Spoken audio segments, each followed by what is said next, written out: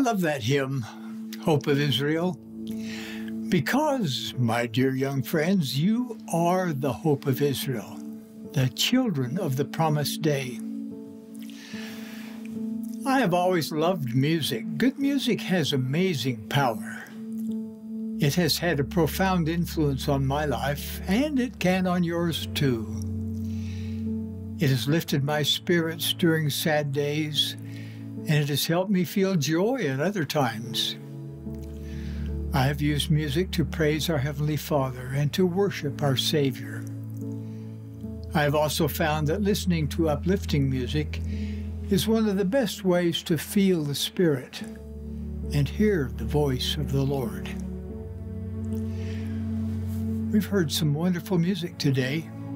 I hope it has strengthened your love of Jesus Christ and increased your desire to take part in His great work.